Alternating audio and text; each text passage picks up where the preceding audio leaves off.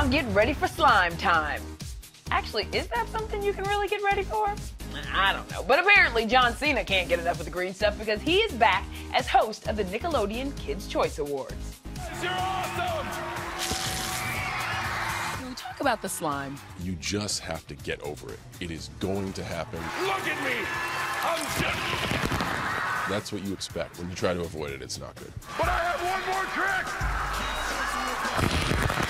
And right in the slime zone, the front row, will sit John's fiancée, Nikki. This is going to sound so corny, but I know my bride-to-be is going to be here. I'll get to walk the carpet with her tomorrow. We'll be able to enjoy the show together, and we'll be able to have a little bit of a date afterwards.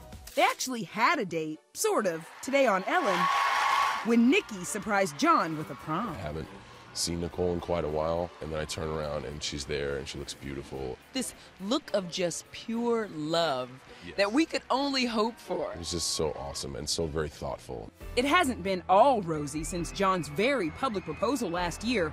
Rumors of a split surfaced after this tease for the upcoming season of Total Bellas. So we really want to call this off? And you did go through a rough spot, but the wedding is on and forward and you're good. I love her. I don't want to live without her. And the fact that you said you hadn't seen her in so long, that's why you kept smooching her. Yeah. I was like, he can't keep his hands off of her. I was just trying to get him while I could. All right, look, don't forget, the Kids' Choice Awards air tomorrow night on Nickelodeon, live from the world-famous Forum in Inglewood, California.